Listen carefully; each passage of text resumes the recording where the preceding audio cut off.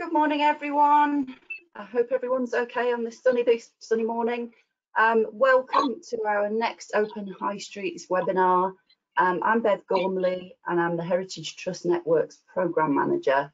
And we've got a great panel lined up for you this morning, headed by Kate Dickson, who I'll pass over to in just a second. I just wanted to say a few words about the Heritage Trust Network, just in case you haven't come across us before. There are quite a few people I noticed on the attendee list that aren't members of ours, which is fantastic. So I just wanted to say a little bit about the network. HTN, Heritage Trust Network, is the UK's umbrella body for heritage professionals, groups, organisations and general enthusiasts who are trying to rescue and restore and care for heritage buildings or heritage sites. We've got over 300 members at the moment and we're growing, which is great. And we're really big on peer-to-peer networking. I'm sure the panelists today will mention this. If there's a problem that you've got with your project or you need some advice, or if you want to share your story, we've got lots of members that we can put in touch with. If we can't give you the advice, then we know someone who would be able to.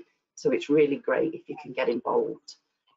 One of our member benefits is our toolkit, which is online and it's jam-packed with advice, case studies, how-to guides, videos, you name it, it's on there.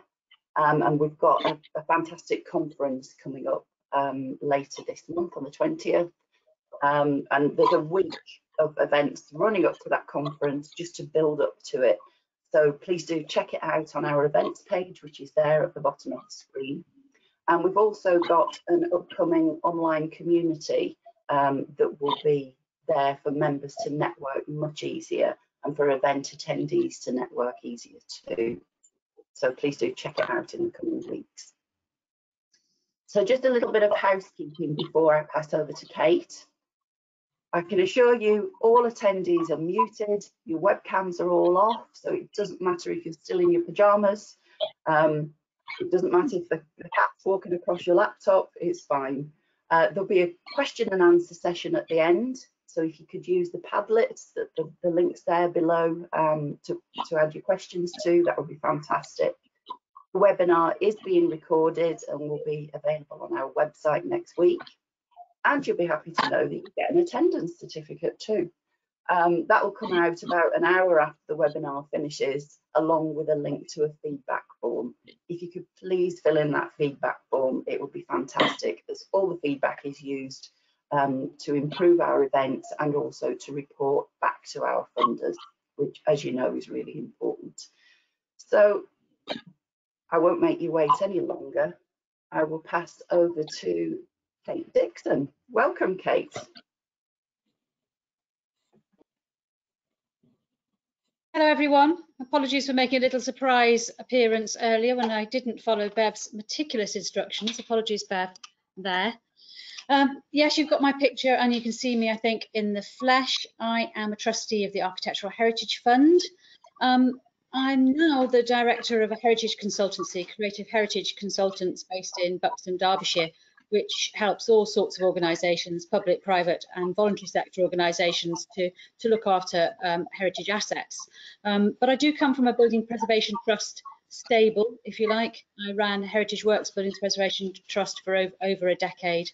And I'm still a member of the Heritage Trust Network Committee for the Midlands.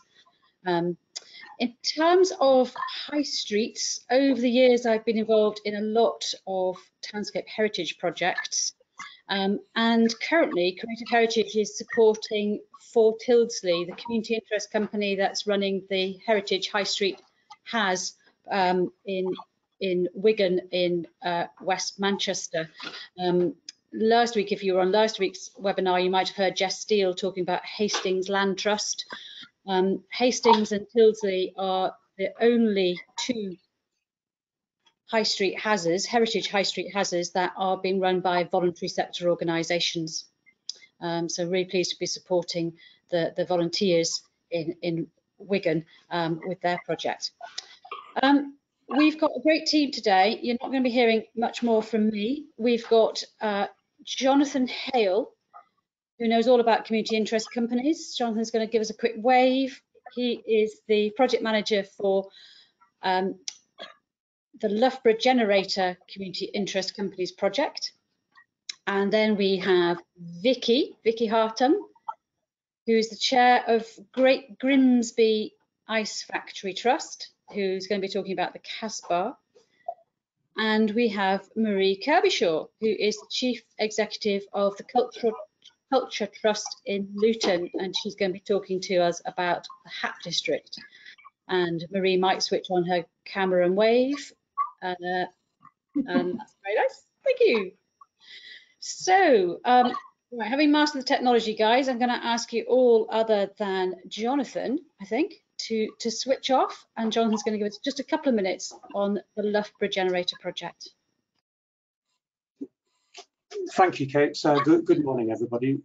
Yes, I want to talk just for a few minutes about the generator project in Loughborough.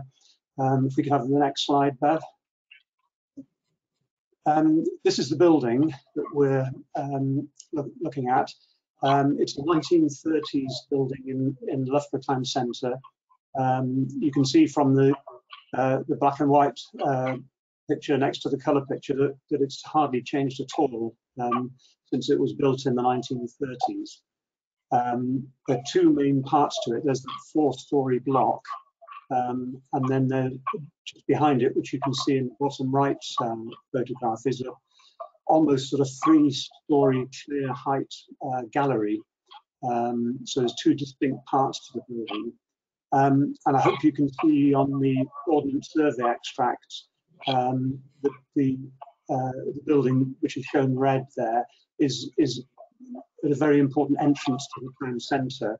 The road coming in just below the north point is the main route in from Loughborough University, and the big building at the top there is Sainsbury's, and the road just to the north of our building is the Market Street, one of the key sort of shopping streets in Loughborough Town Centre. Next slide, please, Bev. Yeah, the heritage. It starts with a remarkable man locally, Herbert Schofield, who was the principal of Loughborough Technical Institute for nearly 40 years, and he was very much a believer that further education should benefit the local economy. So this building, the generator building, is where the Loughborough Technical Institute started, really, and Schofield built up tremendous links with local industries. And you can see in the black and white pictures there, it was a home for motor vehicle engineering, textiles, carpentry and woodwork, and it trained thousands of local people and provided apprentices for local industry. And in the bottom left corner, you will see the electricity generator that was in that hall, that was rescued from scuttled German U-boats in Portsmouth and brought back to Loughborough, and it generated the electricity for the Loughborough College buildings in the town centre. Next slide, please. Just go back one, I think, Beth, please. Yeah. These are sort of images really about what we're hoping to create within the building. In the 4-storey block, there are going to be 3 floors of co-working space for creative industries. There'll be a restaurant cafe on the ground floor. And the gallery building, the generator hall, we hope will become a sort of multimedia gallery, performance, exhibition, events venue that will be run by Charnwood Arts, which is the local community arts organisation funded by Arts Council England. It's one of their national portfolio organisations.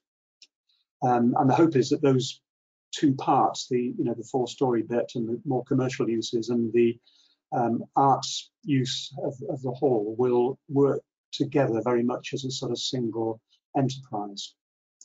Next slide, please. Yes, in terms of how we will do it, or how we are doing it at the moment, we formed a community interest company made up of sort of local concerned people, I guess, who been involved in various things in Loughborough over a number of years.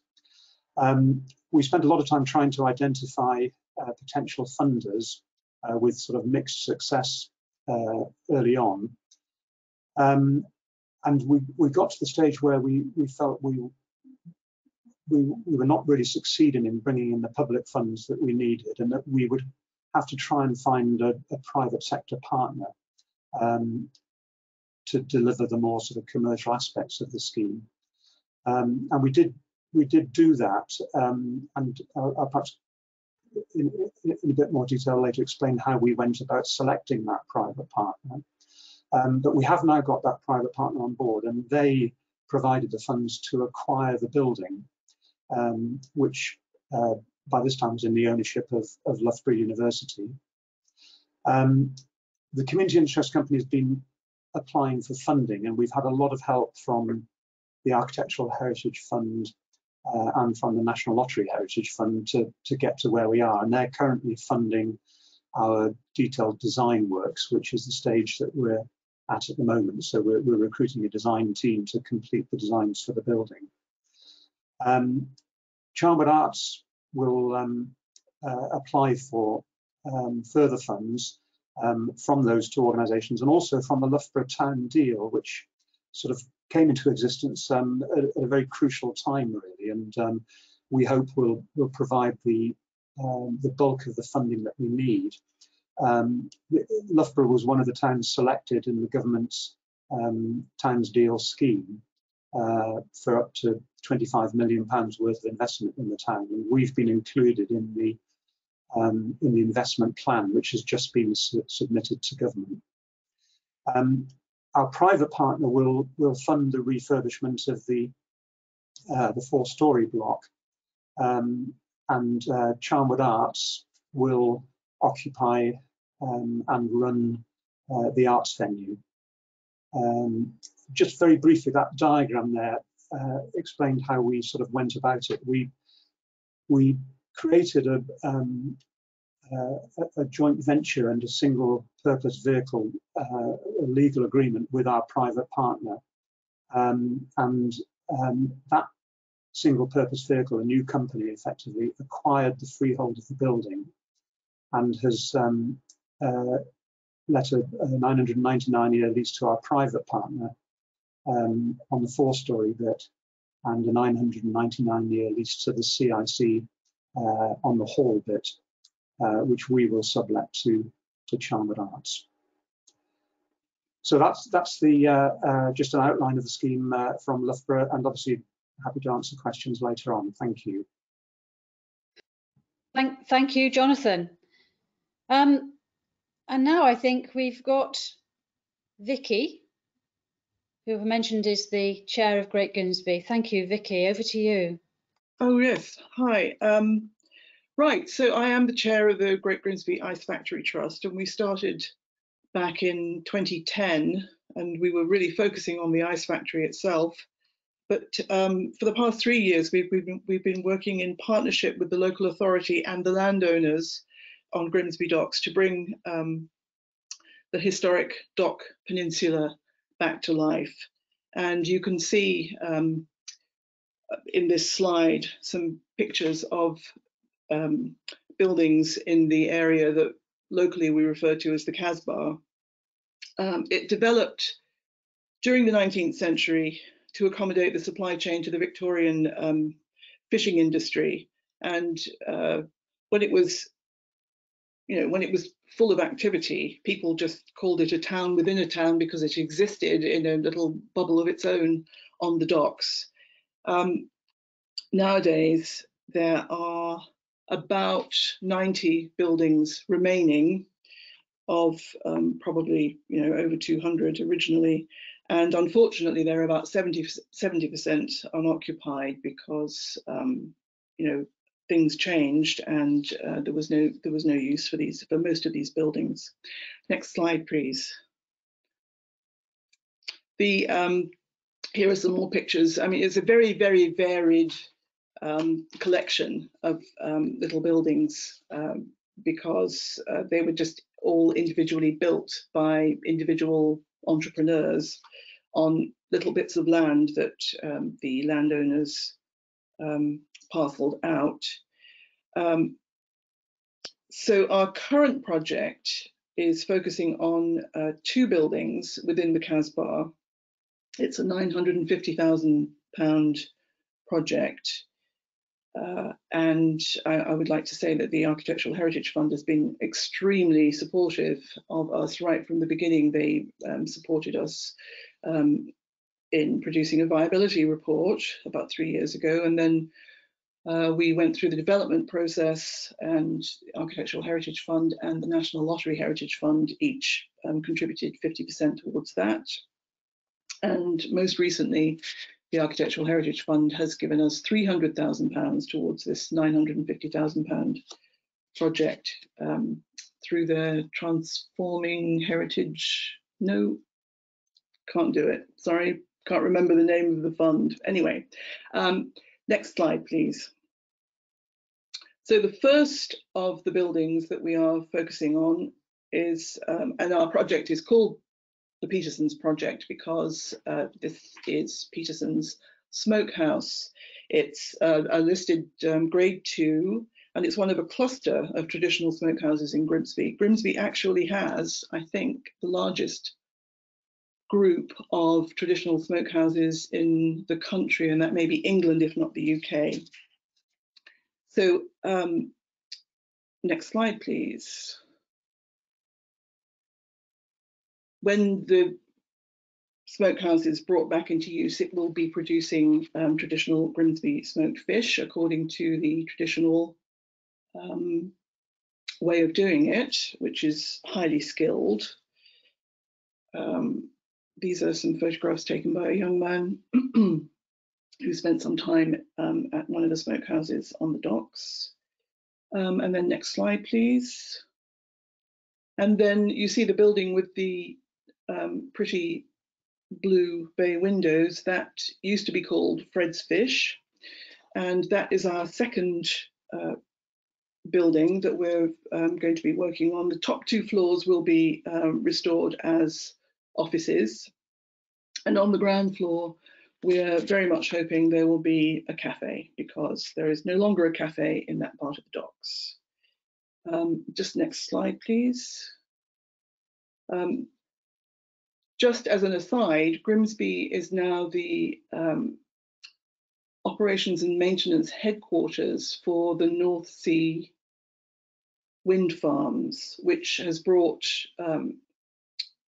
commercial activity to Grimsby docks, a different kind of commercial activity. And the proximity of the Casbah to where these big international companies have located themselves is a big advantage for us when we're trying to rent out our office space. And then the last slide. Just as another aside, a very obvious use for a lot of these buildings is for the creative industries, and I'm sure we're going to be discussing that later. But it's attractive, because the buildings are so quirky. They are attractive to the creative industries, and also they're cheap, relatively cheap. And so that is our third strand. So the artisanal food, the proximity to the North Sea wind farms, and the availability for the supply chain businesses there, and then creative industries. And that's the general approach towards the Casbah, and the Peterson's project is going to be an anchor project along with others to bring the whole area forward. And that's a summary of what we're doing. Thank you very much, Vicky. Thank you. can I now introduce Marie? Are you there, Marie? Can you switch on and say hello? Thank you.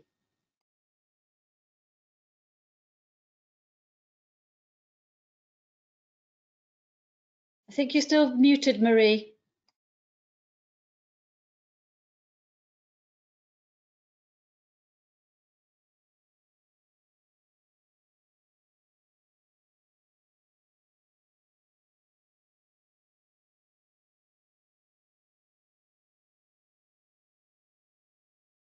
I can't hear you, Marie. You should be able to unmute yourself now, Marie. I think I was muted by somebody else, but I won't take it personally. Good morning, everybody. I'm Marie Kirbyshaw, and I run the Culture Trust in Luton. We're a charity. We're established in 2008, and we deliver museums, arts, heritage venues, and activity in Luton. Next slide, please.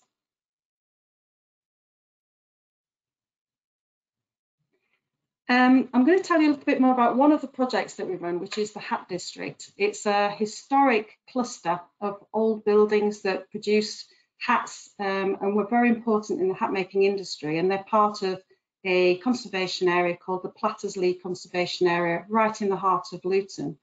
You'll see that our high street is between the station and the centre of town. By the people on this image here, we have 8,000 people walking up and down the street, and our project's very much about turning people in towards the heritage of the area and engaging them in our buildings and activities there.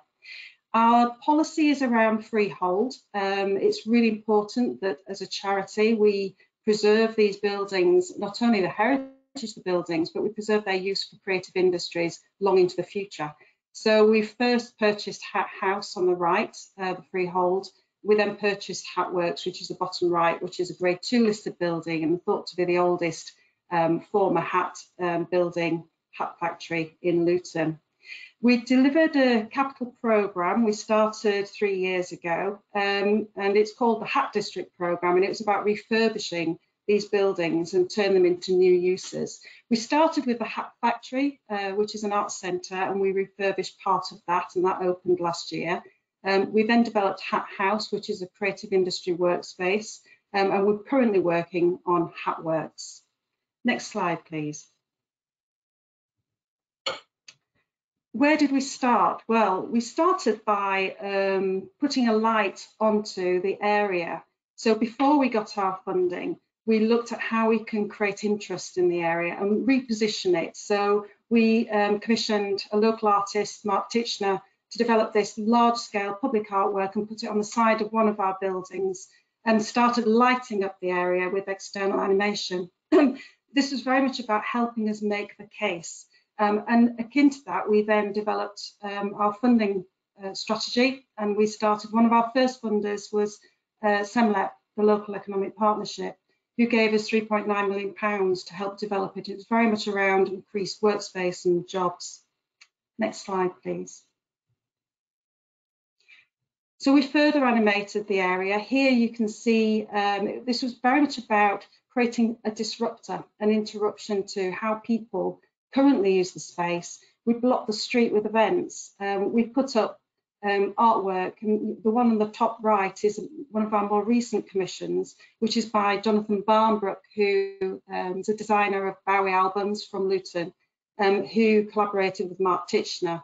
And on there it says, you probably can't read it, but it says, the future demands your participation. So this was very much about putting words, actions to the public that use the space, but it's very much about what we were trying to do ourselves. Next slide, please. And then it was about gathering views. So we gathered together a group of young people and people who were creative entrepreneurs who were currently working with at the Hat Factory. And we call these young people our pioneers. And our pioneers have helped inform the interior spaces and how they can work for creative industries. And they've also worked with my team and other curators to look at how we can animate the space and engage people into the future.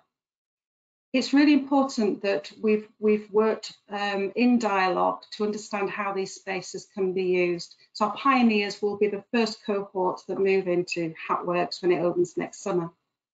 Next slide, please.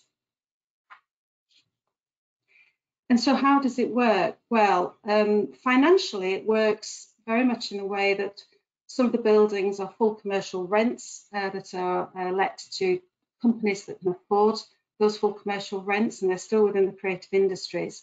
And that helps subsidise some of the buildings in our activity which are not for profit.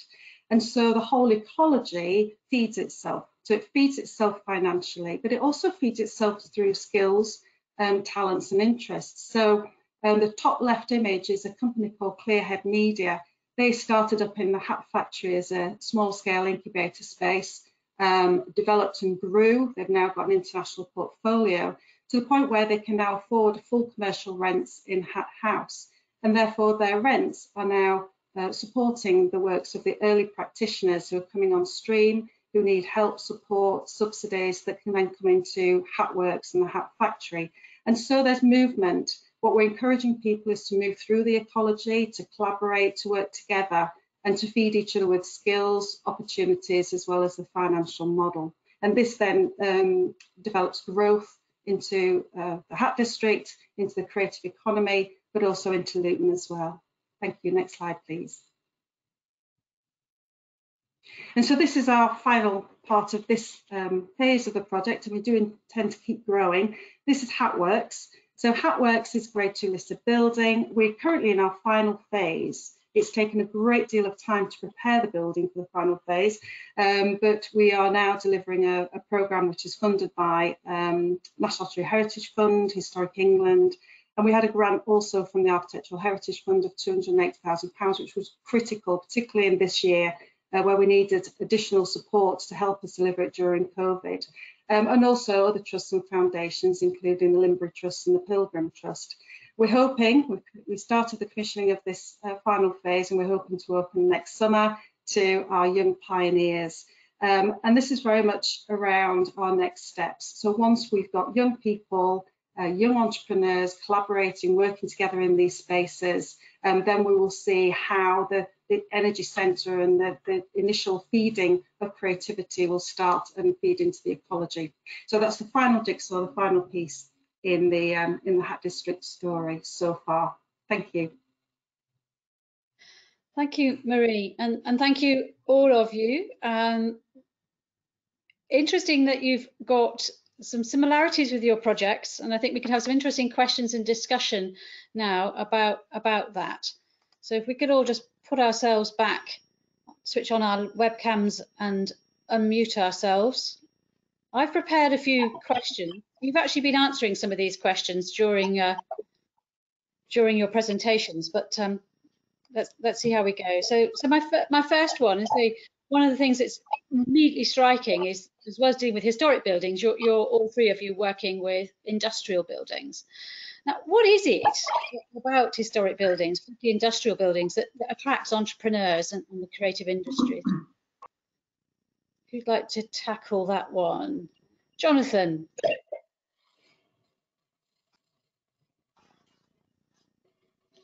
I think you're going to have to unmute yourself, Jonathan. Sorry.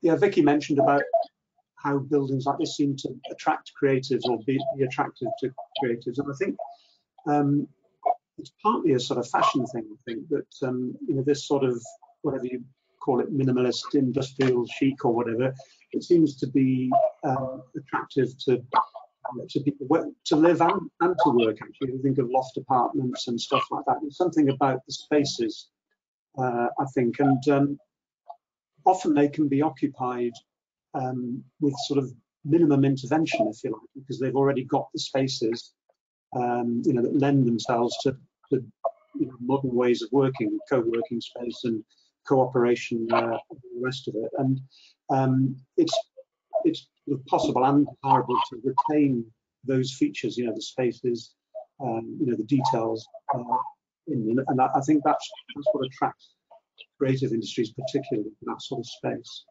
Thank you. Marie, I can see you want to come in there. Yeah, I totally agree. I think that it's also about the environment. So often factories require big spaces, lots of light, and big windows, and that's also akin to a lot of creative industries that need that kind of environment. in these historic buildings. And I agree with Jonathan around that sort of international style. It's almost like a brand that's acknowledged, not just locally, but internationally, around that vernacular of historic and industrial buildings, that it then aligns with a brand. So it's part of an association that connects like-minded people globally by where they choose to set up their business and develop their entrepreneurial ideas. But it's also, I suppose, about a connection with heritage as well. It's about that place of production and making, and that's ingrained within the wood and the bricks and the metalwork of these buildings, that is actually quite an inspiring place for creative industries to work. I think there's a number of reasons in which creative industries have, for many years, gravitated towards these industrial buildings. Mm-hmm. Yeah, I agree. We're not just talking about industrial buildings today, heritage buildings, we're talking about heritage high streets. And it's quite interesting that none of you seem to be in traditional high streets exactly. So, so when we think of traditional high streets, we think of shops. So how will the non-retail uses that you're planning in your project help to create the high streets of the future?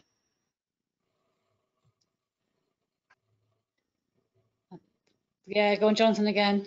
So I kick off again. I think it's whatever the use is, we're talking about in town centres, and they are going to have to change. The key thing is it's still going to be about footfall, you know, for town centres to be successful. So I think all the things that we're looking at will bring people in. You know, there are going to be people working in our buildings, and those people will need, you know, to have a coffee, and they'll need to get lunch somewhere. They'll need to do bits of shopping. You know, we're also doing sort of arts and creative stuff within the building, so that's very much going to help the nighttime economy. But it's about getting people in and footfall. But it's clear that retail itself is not going to be able to do that on its own anymore. But I think the key thing is still about footfall. Marie, do you want to add to that? Yeah, just briefly, I think retail can still survive on the high street, but it's about selling and promoting products and services in different ways, and there's a real push for the experiential. So this is about people coming and having an experience in the high street that actually is a little bit more immersive. So it's about the look and the feel and the way that they can interact and communicate with each other, rather than go to a high street and buy a service or a product. So I think that we're all learning more about offering that experiential, whether it's through activities or whether it's through the product offerings that are curated on the high streets to create that experience for our customers and for visitors. I want to bring Vicky in here, but actually there's a little message from Bev to all of us that if we're not speaking, we need to mute ourselves. Apparently there's some echoing going on. Vicky, you want to come in, but I'd like you to also follow on, please, to explain how you think the Casbah is actually a high street.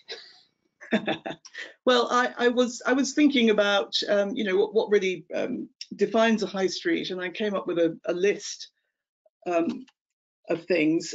As Jonathan said, you know, it's about footfall. So these places are pedestrian friendly, which I think, you know, is not true of some custom, you know, purpose-built places where people go to shop. And they're definitely, you know, these high streets are not purpose-built. They're an accretion of different architectural styles, and all the buildings have been, you know, built for a purpose and then repurposed and repurposed again, and there's a history there. So automatically, when you go to any high street, you are, as I think Marie indicated, you know, you're part of history, and that's an element that you're maybe not even consciously aware of, but it's definitely a part of it.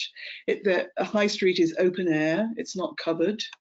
It does have a wide mix of things that you can do there. There are always, as Jonathan said, there are always refreshments available, and people go there with a purpose. You know, you don't go to the high street necessarily just to wander about. You go because you've got a shopping list and you have to, you know, and when you've finished being there, when you go home, you've crossed 3 or 4 things off your list. And I think that's, you know, the Casbah ticks most of those boxes. I know that recently more residential uses are being introduced into high streets, but there've always been residential uses in high streets. People have always lived over shops. That's one thing that won't work for the Casbah, because it's part of its, you know, in the working porch. That won't work. The other thing that won't work for the Casbah is developing the nighttime economy, which can be so important. But in Grimsby, we've already got 2 high streets, and the Casbah is going to be the 3rd. So we've had to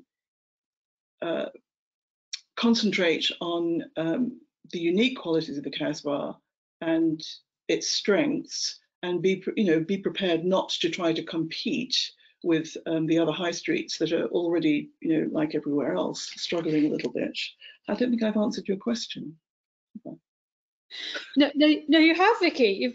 It's an interesting debate, isn't it? I mean, we're all going to be thinking over the next month about high streets and how they're going to survive and come out the other end.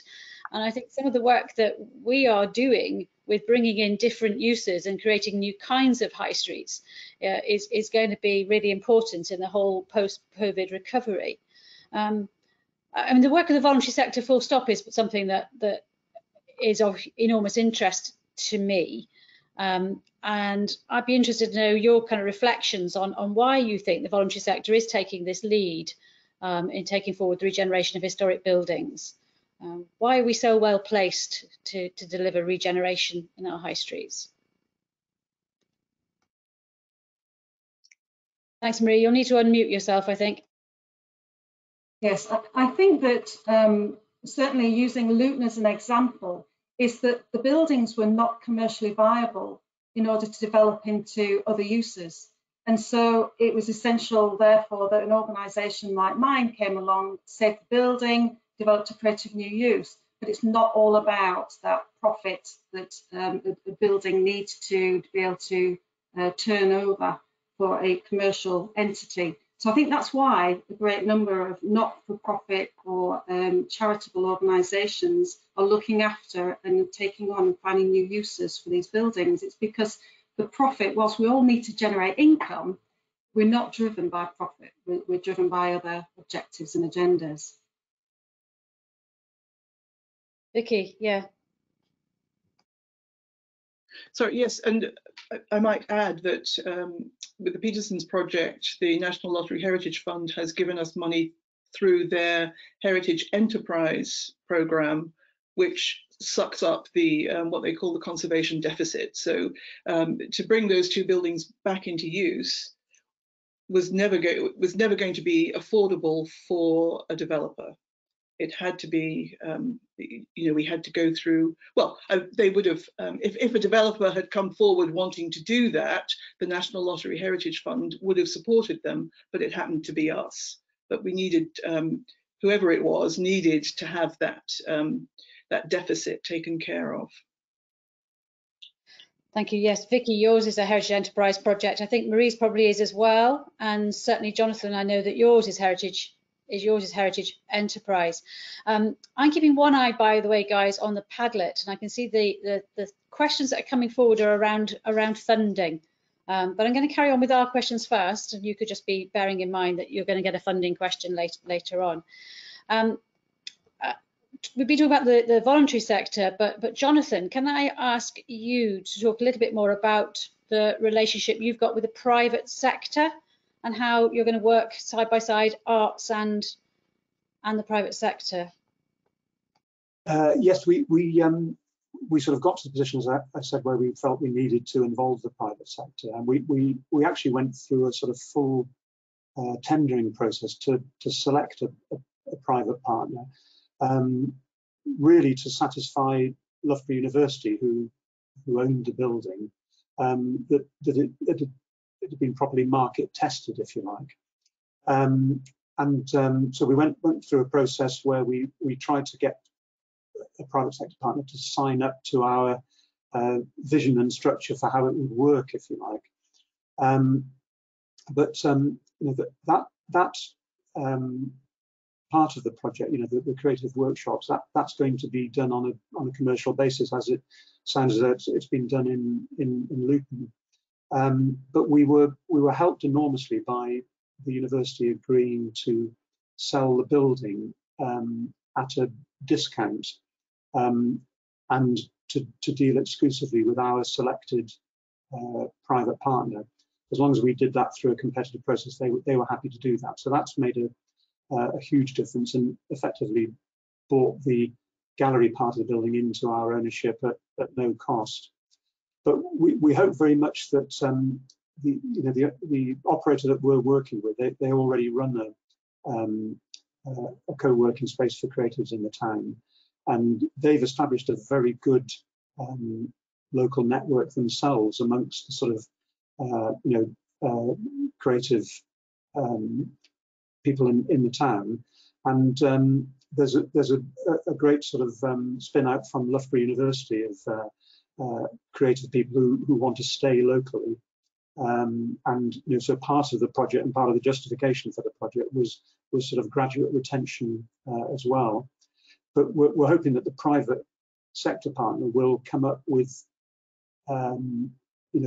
interesting commercial ways of using the gallery as well, when it's not being used for sort of community engagement, that it can be used for displaying the works of the industries in the 4-story block, or commercial events, corporate events, celebrations, that sort of thing, to ensure that we exploit the full commercial potential as well as the community potential of that wonderful space.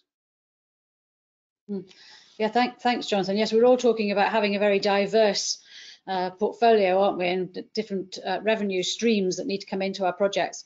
You touched there, Jonathan, on the relationship you have with the university and developing young people's careers, or enabling young people to stay on in Loughborough. Of course, that is one of the themes of today's webinar. We're being asked the question, how can the reuse of historic buildings promote entrepreneurialism and career opportunities for young people? Marie, you touched on this in your presentation. Have you anything more to add that might encourage others? How do you do it? Yeah, I think that the relationship with other partners is key. If you look at the image that's currently on the screen on the right-hand side, it's very difficult to work out, but you'll see that the back of the hat factory backs onto the University of Bedfordshire's Art and Design department. And so we've got a physical connection, but we've also got an ethos connection in terms of how we want to support young people, particularly those that are graduating into careers from the creative industries. So it's very much around that sort of partnership, working in partnership to fill the gaps. So it's about understanding the formal education, it's understanding career development, and it's understanding how we can then ensure that the gaps are filled to let people step up from having a talent into creative business. And of course, in developing Hatworks, which is our startup area, if you like, we've been very mindful of how we can design spaces that are going to work for a changing need. So the need might be more digital going forward, and the need might be a little bit more around scale. And so having flexibility designed in is really important to enable collaborations and to develop conversations. And I suppose that's the key learning that we've had from our pioneers and from people who are wanting to develop their creative industry in Luton. It's about having space to talk to and connect with like-minded others. So the clustering, the whole ethos of clustering is critically important, so that actually you are connecting a melting pot of people, creativity, ideas that will then keep growing and emerging. And I suppose the other thing that I would contribute into this is around those shared values. I mean, we're talking about history, we're talking about the heritage and environment from our perspective. This is about a district that was there to create the most amazing world-class hats. But it wasn't just about the hat industry, it was also about the supply chain. It was about people that made the blocks and the boxes and the ribbons and served coffees and teas to the workers, and it was about that whole environment. So what we're doing is we are curating that mix, and that's really, really important. So you've got the whole supply chain and that everybody within that that area has got similar values, heritage values, if you like, around, you know, honesty, truth to material, legacy planning, creativity, and all of those things. So I think that, you know, each environment and each of the things that, you know, Jonathan, Vicky and I have talked about, the common denominator is getting the stars lining up and getting the right people together to look at how we can interpret the historic environment for today's market and for today's needs. And that does require a cluster of like-minded people to make it happen. Yeah, thanks, Marie. I think the value of partnership is we just can't develop any of our projects without partnerships. And I think the voluntary sector is particularly well placed to call on its friends and, you know, and work collaboratively with others.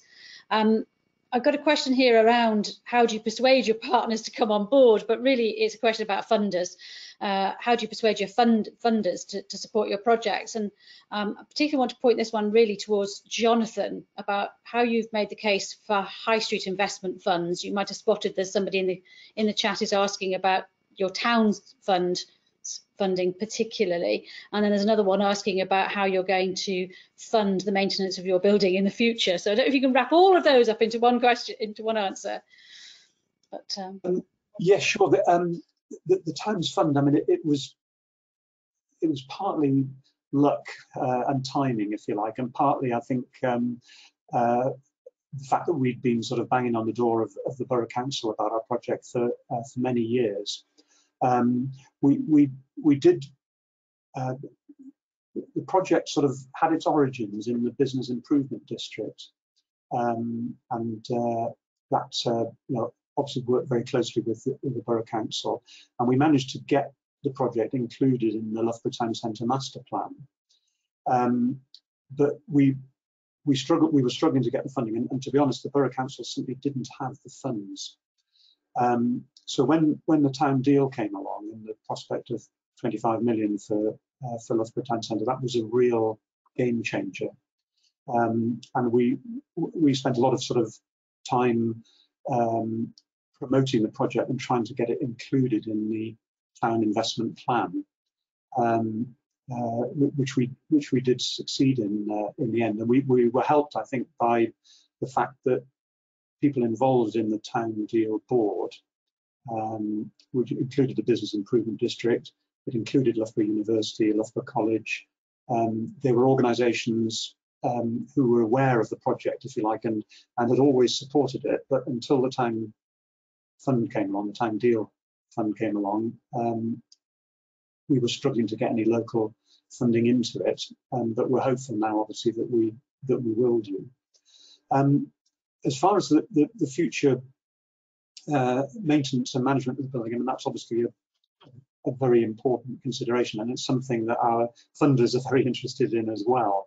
You know, and one of the things that we'll have to do for the lottery fund and for the heritage fund is to produce a management and maintenance plan that shows that we can sustain the building over the long term. So we've got to generate an income to do that, and you know, the plan at the moment is that will partly be by the rent that Chartered Arts will pay, and also we hope from income generating opportunities from the hall. I mentioned earlier about, you know, the events and the you know, things like exhibitions, corporate events, you know, hospitality, celebrations, that sort of thing. That we hope we'll be able to develop, you know, a sort of income share arrangement that will enable us to look after the building. The four-story bit, you know, the bit that the commercially sponsored bit, that will have to look after itself, if you like. Can I just draw you out a little bit more about your relationship with the Borough Council? Many heritage organisations have really good relationships with their conservation officers, but I suspect you're dealing with different departments of the council. Who are you? Is it the regeneration team? You know, who is it? Yeah, there is a small regeneration team, and it really is small, and that's based in the planning department, which they often are, if you like. And we've always had a good relationship with them and worked closely with them. The problem has been getting them to put funds in it, and it's partly because they've struggled for funds, like a lot of local authorities have. But you just have to, you have to keep sort of banging away, really, and promote your project at every opportunity. And I'm sure they get fed up with us. We keep coming back, if you like. And as I say, we were lucky that this town deal money came along when it did.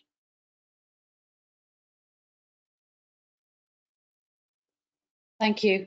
I'm just also sort of conscious in the chat, we've got some questions about how is the pandemic going to change things. I think this is quite important, actually, as our councils are very concerned about recovery coming out of the pandemic.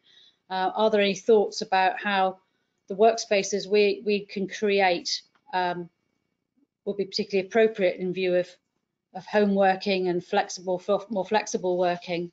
Marie, I don't know if that's one for you.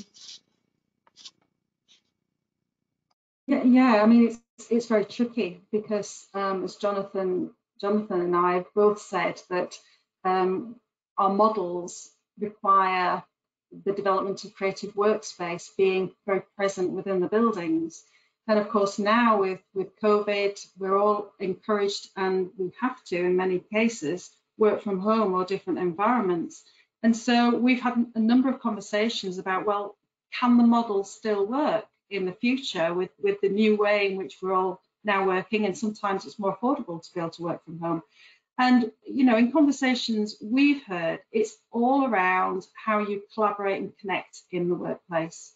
And so it's very much more important to look at those connection points of how you network, how you come together, how you meet, how you socialize, adding value to being in a workplace, in a building, in a cluster, for example. So yes, I think there's going to be far more importance on where people can meet and talk and connect and have those very sort of casual connections. I mean, what we're all doing a lot more on is sort of digital connections through Zoom and through webinars, but in a way, there's less of that casual conversation. And we know that some of the best collaborations come over a cup of coffee, tea, lunch in the pub. And so I suppose from our perspective, we need to connect in and put those places together where people can actually engage with one another. And I think that's going to become even more important. I think people will value it more as well, particularly being in isolation and not being able to connect. So yes, I think it's a work in progress, it's a watching brief. But I think what we're all learning is that there is a greater value in the sort of physical contacts that we have with people now. Thank you. And Vicky, you mentioned that you hope to have a cafe in the bottom of your building. That's Sorry. You have a cafe in the bottom of your building, and I'm guessing that's part of this need to facilitate that people can get together. Well, absolutely, because I think, as Marie says, this is really this last year has made everybody realise how valuable it is to interact, and with the creative industries. And I should add that also going on in the Casbah is an Arts Council and Historic England funded project for creative industries workspace, and that's going to use up to 6 buildings, which is it's now in the development phase. So we're looking forward to that. And yes, it's going to be really important, the interactions. That's practically the whole point. What did you ask me? Oh, I can't hear you now. I can't hear you. Sorry, I asked you about having the reason for having a cafe, and you've answered. Yeah, absolutely. Well, yes, I mean, it's a start. I mean, there were cafes and there are no longer cafes, and somebody's got to put a cafe in there, and I'm hoping it's going to be us, and that will be a start. Yeah. I'm aware that we've got almost the end of 30 minutes of questions, and I haven't asked a critical one, a jargon busting one, actually. The seminar, we've been asked to talk about drivers for growth. How can we demonstrate that our projects are going to create sustainable economic growth? What do we actually mean by drivers drivers for growth, and what are the measurables and the indicators that we can put to the powers that be that our buildings can be drivers for growth? Vicky, yeah. Yes, well, we are going to be providing, extra office square footage or square meterage, and that has that's come into the conversation often, with funders and with the LEP and and other people that we've talked to. So Sorry, I can you feel just explain who the LEP is? What does the LEP stand for? Oh, the Local Enterprise Partnership. Thanks. I'm not saying they've given us any money, because they haven't, but I know Marie's LEP has really been helpful to her project. Yeah, so I feel that we're definitely contributing to that, and quite separately from the graduate retention that happens through the creative industries. Yeah. Marie, would you like to come in there? Yes, I think that certainly our LEP, SEMLEP, South East Midlands Local Economic Partnership, have been very supportive of us. They were the very first funder that believed in our project in a way, and that's because we developed a new language which they connected with, and they certainly helped us a great deal with this. So before, arts and cultural charity, we talk about outputs in terms of the people factors, in terms of the benefits, the local social benefits, community benefits, and skills benefits. But the new language which we started talking far more with our funding was around jobs. So it was about how can this money create new jobs, additionality in terms of workspace in the area. How can we be encouraged to support startups, particularly with young people? And how many skills opportunities can we provide? So, our KPIs, which we report on quarterly, are all around those things, around bursaries. And, it makes you feel really good as well when you know that the money that's coming in, not only is it's supporting the care of a grade 2 listed building, contributing to the sustainability of arts and culture in the centre of Luton, but it's also providing some very real needs around jobs and opportunities. So certainly it's a new language, it's a great new language around the local economy, which we're making an important contribution to in Luton, we're very proud to. And I think that is part of the case and part of the drivers of growth. It's about using a language that everybody understands, and particularly now during COVID, it's all around the ability to create new and enhance opportunities and new jobs. Jonathan, can I ask you, Charnwood Arts are going to be your tenant. You say that's an arts organisation. So how have you made a case that they're drivers for growth? It's a good question. Because they'll generate some jobs delivering what they do, and at the moment they're funded by Arts Council England and by by the Borough Council, but they've been operating very successfully as a community arts organisation, but without a home, without a permanent home for the last 30 or 40 years. And I think the possibility of them having, their own home, because they'll have their offices and their own space there, but a venue, they can attract people to, which we hope will be quite a sort of special venue, and create quite a unique experience, and they've had to sort of be a bit of an itinerant organisation, putting on performances or events, in the town centre or around in the villages and around and about. But I think being able to, attract people and performers as well as the community into a unique venue will enable them to step up to a much higher level, and it will bring, I think it will bring economic benefits into the town as well as community ones, because if we can get galleries, exhibitions, music performance, whatever it might be, it'll bring people in, and it'll have that knock-on effect that we talked about earlier in terms of footfall and using other facilities in the town centre. That's the hope, and that it will raise Charnwood Arts to a new level, really, of activity. When it comes to some of these measurables, like the number of jobs, will it be your individual organisations that will be counting the jobs? I mean, are you going to be managing these workspaces and renting out to working directly to the small businesses that are going to set up in your buildings?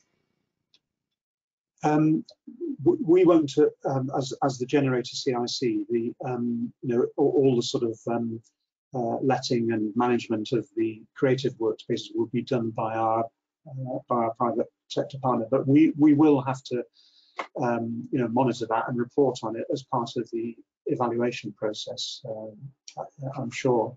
But we're not directly managing any workspaces ourselves. Marie? Yeah, we are managing workspace, and so that's really important for us to connect in with our users now as we're developing the spaces. So that's one thing. The other thing around collecting data, we do that anyway. However, we have contracted an external evaluator who's been with us all the way through this project, doing research, and he's applied a formula and a nationally recognised process whereby he can draw data that then is comparing other organisations and other projects nationally.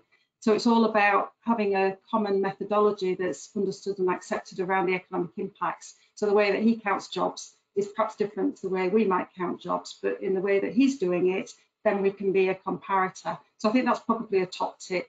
Get somebody who's got a really good methodology that's recognised nationally to collect your data so that it can be shared and it's got real value.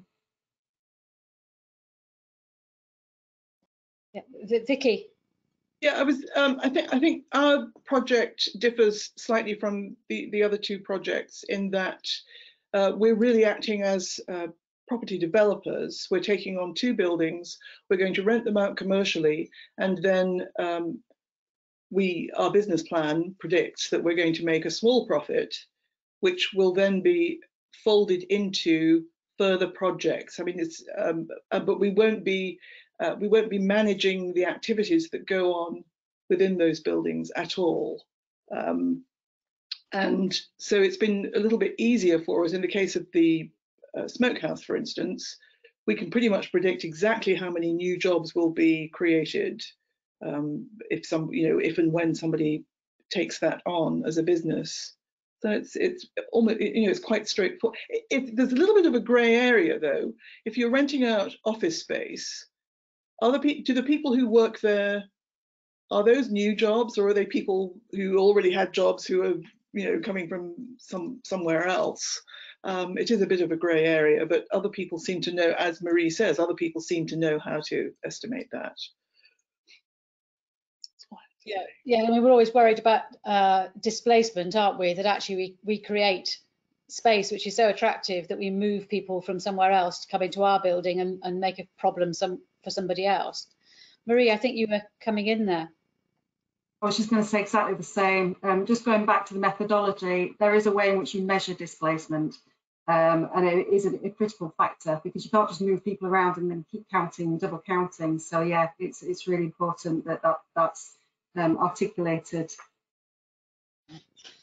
I think there's a bit of a challenge as well for Vicky, for example, in terms of the number of jobs created. If you're created the space for the jobs, but you're not responsible for employing people, so you're a little bit one arm's behind your back. You're a bit detached there in claiming those outputs for yourself, when it could be that just one person takes the whole floor, even though they could actually fit 12 people in that space. And you can only count one job, not 12. Yes, and if somebody wants to rent your space, you're not going to turn them down, are you? Absolutely not. Absolutely not. I think the voluntary sector is very good at being flexible, though, isn't it, in terms of who takes your space and on what terms they take your space. This is where the private sector perhaps is a little bit more hampered, because their funding streams require them to have firm sort of 7-year leases in place. Marie, I can see you're silhouetted against the light, but your hand keeps coming up as a glowing. I wasn't expecting sunshine today. Let's complain about the sunshine. Let's not complain about sunshine. It is blinding me as much as anybody else. Sorry about that. Yeah, just in terms of, lost my train of thought now. I was on to flexible leases, or I hoped you might be on to flexible leases. Yes, I think my point, I wanted to just pick up on what Vicky was saying around, if somebody wants to rent your space, you're not going to say no. Just a word of caution there. So what we're doing is we're developing a creative industry cluster where we've actually defined what those creative businesses are and should be. And I mentioned earlier around curating a district, it's really important.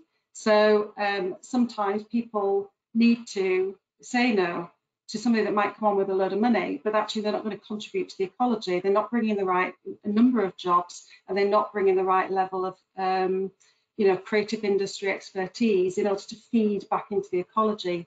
So I think that anybody who is developing or thinking about developing a cluster, it's a really good idea to define who is it for, and how are you going to create a community of like-minded people that will then feed off itself and generate good conversations and healthy collaboration. So, and in that case, there might be some people that come along that you do have to say no to, even though they've got the money, they might not contribute. I think that was my point I was trying to say. Yeah, I think it's about having a very clear vision, isn't it, and articulating that and hoping that people will come behind it.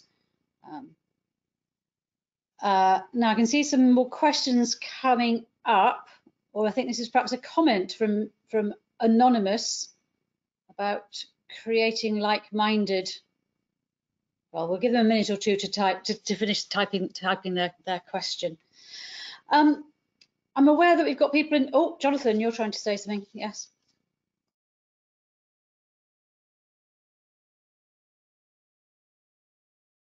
You need to unmute yourself, Jonathan. There's another comment there about community shares and this community shares booster program, which I must admit I hadn't heard of. So that's something I'll certainly be following up after this. So thank you for whoever posted that.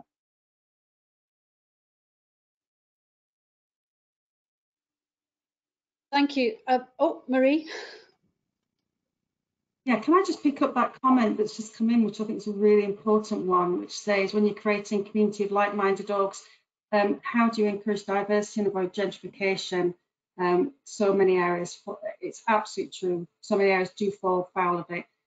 When I was a creative practitioner in Newcastle, that's exactly what happened to me. I was pushed out of an area that I was practicing in because the area became highly desirable and affordable, and that's happened to so many artists.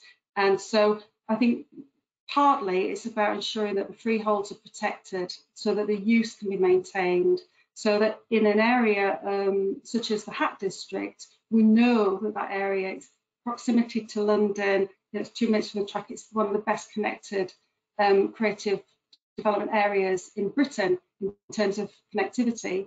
We know that that area is going to grow and develop, and so by protecting at least 4 of the buildings for creative uses at affordable and commercial rents, what we're able to do is to create an ecology that feeds itself and supports itself financially. And around the whole idea of encouraging diversity, absolutely, Luton's a plural town, and it's really top of our agenda that we ensure that it's local people that have got opportunities that can feed into the ecology and stay. So it's so easy to lose talent to London from Luton because it is 20 minutes down the track. What we want to do is to create an opportunity for people to stay in Luton, stay local, and grow their skills locally, and then support others to do so too. We're not doing gentrification at all. That sometimes comes out of cultural regeneration projects, very aware of that. But we will keep our buildings and our functions very honest, very true, and lined with our cultural charitable values. I guess aligned to that, Marie, there's also the question, when you create startup space, how do you keep it for startups? Presumably it means you have to push people on. How are you doing that? Movement's really important. Again, we haven't launched Hatworks, which is going to be our starting area that moves people on. So you incubate, if you like, there, and then people will move on to the other spaces and places around, not just the Hat District, but around Luton. And if we don't have movement, then it becomes a stagnant district, which we don't want.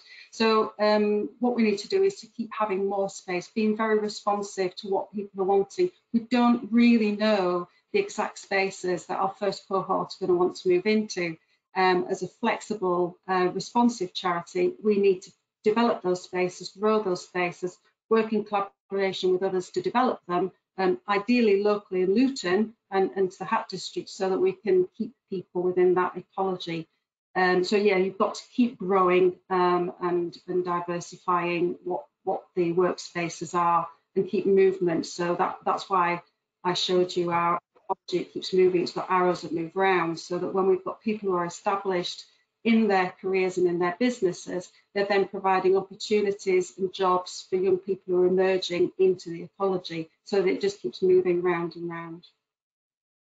So you're going to be monitoring your startup businesses in terms of their financial viability, or are you going to give them 2-year leases and say that's it, chaps, or how are you going to define the startup it needs to move on, or are you just going to create more startup space so you're...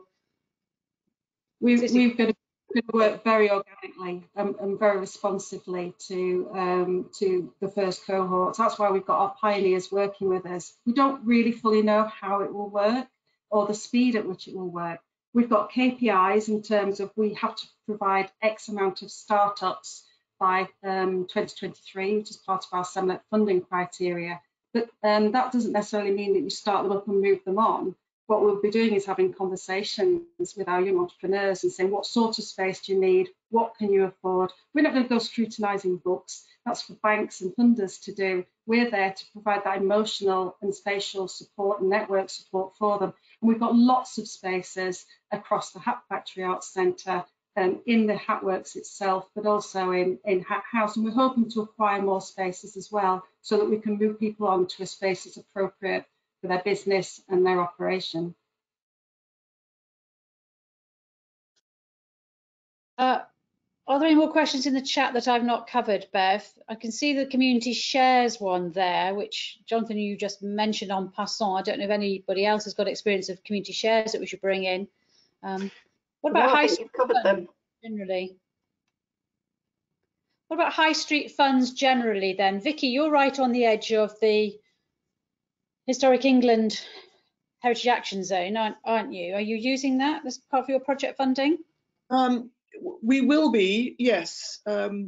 Although the architectural, we were going to be using that funding, the SECA funding, as our match funding for the National Lottery Heritage Fund, but the Architectural Heritage Fund came in, on a white charger and gave us the £300,000 I referred to, and then, which in turn released that money back into the whole project, the whole the Casbah project. So that was marvelous.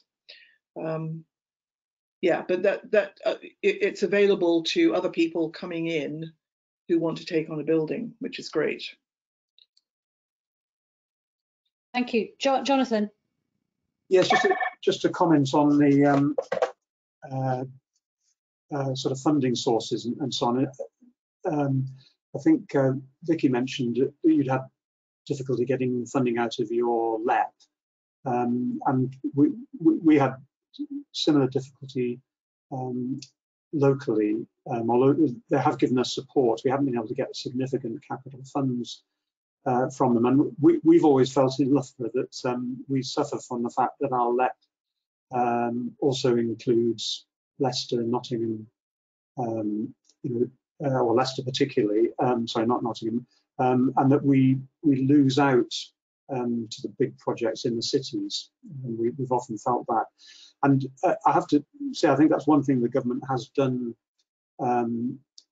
right, if you like, in terms of the towns fund and the towns deal. It's very much aimed at towns rather than cities, if you like, and I think there's a recognition that towns have lost out. You know, lots of towns in the Midlands and the North, particularly, you know, have lost out of these funding programs, and you know that maybe in sort of new circumstances where there seems to be, you know, the possibility of a bit of a flight from the cities in terms of where people choose to live, you know, that they may go to, you know, less crowded towns, you know, where they're not so reliant on public transport and all the rest of them. That may be a benefit, but you know, there does seem to have been a bit of a shift in funding towards the towns, which is welcome.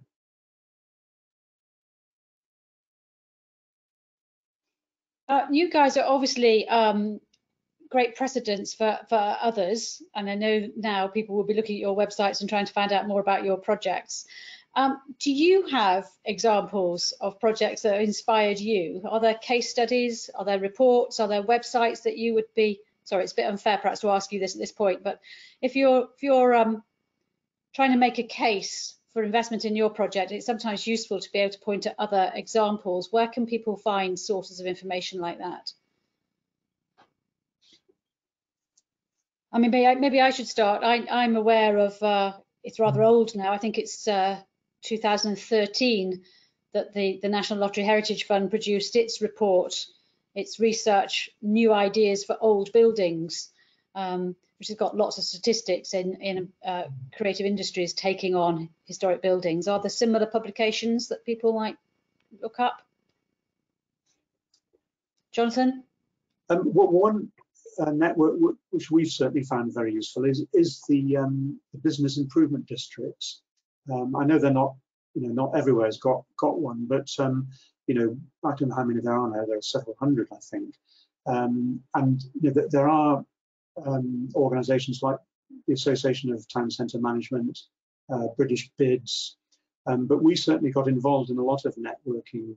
I used to work for the bid in Loughborough, and we got involved in a lot of networking events and sessions and visits to other towns, you know, which are really useful in finding out how people have, you know, dealt with similar problems that we're dealing with, you know, often around ownership and funding and stuff like that. So you know, most of those bid organisations are really helpful, I find, in terms of telling you what's going on in other places. Vicky? Yeah, I'd just like to give a shout out for HTN, really, because it's whenever I've attended an event, I've always met somebody who's given me a piece of information or a tip or a hint that's been helpful, and I've also apparently helped other people. And it's, you know, as a network, it's fantastic. You can just you can be inspired by, you can be envious, and then you can be inspired by other people's success, and people are very willing to share and help too, which is marvelous. I do recall donkeys years ago being asked to review a book that had been written by an HTN member, which was talking about the development of their project over a 10-year period. And it was written to be an inspiring guide for others. In reviewing it, I did suggest that actually don't read this until you're so far stuck in that you can't get out, because it will put you off knowing that it's 10 years to get your funding together. But yeah, absolutely, shout out for HTN. Marie? Yeah, there's so many inspiring projects around Britain, but also globally to learn from, and I'll certainly put some in the chat afterwards and put some links in. But there seems to be a lot of conversation today around local growth funds, and some LEPs are very different from others. I feel very fortunate to be in an area where creative industries, heritage and arts is a sector showcase, and so there is a focus on that. But if anybody does want to look at the SEMLEP website, it's got the local growth fund projects, and they're all, it's public information around how the projects are developed, their funding, And there are arts and heritage and cultural really good examples there. So it might be good just to see how that language is spoken, how heritage buildings are invested in through local growth funding by looking at their website. So I would recommend a look there if anybody's interested in working in partnership with their LEP. And I would draw attention to how important it is actually to make friends with people in the LEP, because whilst on the face of it, you look at their website and you see that it's all about major infrastructure projects, and actually it's about loans rather than grants. Actually, if they get to know you and your project, they can be incredibly supportive at finding ways of providing funding for you and can steer your project in the direction that they can invest in. So as we come up to the last sort of 5 minutes, thinking about friends, a bit of a final question. If you could invite one influential person to be an advocate for your project, who would it be? Marie? Well, we've been after this person for years, and as I'm on a public forum now, I'm going to make a note. Farrell Williams, great ambassador for hat wearing and for the design industry. He's amazing entrepreneur. He's not just a musician, and we all know him for Happy and that amazing track that he did, but he's also a writer. He's a fashion designer. He's the all-round creative industry success story. And we want, he actually put the hat that he wore for the Grammy Awards in 2014, he put them on auction for charity. And so, you know, he's got a really strong ethic for putting back into the community. And we want that hat. So that went out on eBay somewhere and someone bought it. I think it was about £25,000. And as we've got an incredible hat collection in Luton at Wardown House Museum, we really think that hat needs to come back to Luton where it was made, but also tell that story about Farrell Williams and, you know, amazing entrepreneur, great ambassador, not just for diversity and young people, but for being an all-round creative practitioner and doing some really, really fantastic work globally. So yes, he would be a great ambassador for us, and I welcome a conversation with him. We'll see whether he's going to listen to a recording of this and get that message somehow. Anybody else got an advocate you'd like to have? Sorry, yeah. We haven't got many local celebrities in Loughborough. I've been scratching my head to think of you know, famous people from Loughborough, but locally, I would suggest the Vice Chancellor of Loughborough University, if we could get him, because the university has been very useful to this project and they've been very helpful, but they've sort of kept their light under a bushel, really. But the you know, the fact that they own the building, the fact that its future use is going to be very much, you know, in line with its last use as the sort of art and design college, and the fact that it was the origins of Loughborough University, and you know, which is so important now to the town, and telling that story about how Loughborough College evolved into Loughborough University. You know, if we could have a high-profile local champion like that, not only, you know, the head of one of the most successful universities in the country, but also very well connected into the LEP board, the town deal board, you know, the relationships with the borough council, and, you know, various sort of enterprise opportunities. So I think that's probably who we'd go for locally if we could. Vicky, have you got somebody that you would? No, I don't. But I think it's a great. I think it's a great idea to fix on somebody and pursue them as Marie has done. Our most famous Grimsby person at the moment, I think, is Kevin Clifton from Strictly Come Dancing, and I'm just trying to figure out what the link would be, you know, what the connection would be. But it's definitely worth thinking about. Yeah. Marie? I should just say Farrell Williams is not from Luton. He wore a hat that was made in Luton. He's American, but he's very welcome to Luton anytime. Thank you all.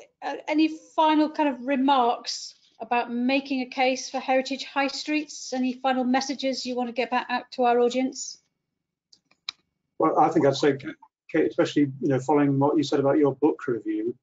I mean, we've been at it for 10 years as well, but so I think the message is don't give up. Keep at it. And but I think that's what local volunteers can bring. Because borough councils and LEPs, they move on from one thing to the other, but it's that local thing. You just got to stick at it. Thank you. Marie? I would say have a vision, share your vision, and talk to funders, because actually we need to work together. And to maximise the potential of projects, it comes with a sort of patchwork quilt of funders who can make their own contributions in their own way. But actually sharing the vision with funders, having really honest and open conversations about how best to apply that funding is definitely worth doing. Vicky? The final word, I think, Vicky. Oh no. Well, yeah, I think I agree with Jonathan. Stick with it, and I think that the community groups are the thread that ties everything together. And what happened? We've been going for 10 years also, and what happened was that we were still there and we were ready when circumstances changed, when there was a shift and there was an opportunity. Then we were ready. So it's worth hanging in there. Yeah. Thank you all. Can I draw everyone's attention to the future events in this series, funded by the Architectural Heritage Fund, Locality and Heritage Trust Network as a partnership. Bev's going to come in now and do a little bit more promotion and the final. But it's thank you from me. Thank you so much, everybody. That's been absolutely fascinating. I've learned so much this morning. It's been great. Just before I end, we're only a couple of minutes over time, so that went well. I just wanted to draw your attention to the events we've got coming up between now and Christmas. If you just go to our website, click on the events tab, and they're all listed there. We've got the conference coming up on the 20th of November, but if this will work, my laptop's a little bit slow. If you click on the link to it, you'll find all the details of the events that are happening on that week running up to the conference too. So there's lots going on.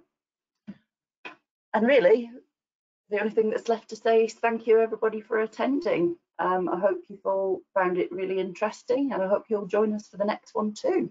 So it's bye from us. Bye. Bye. Bye.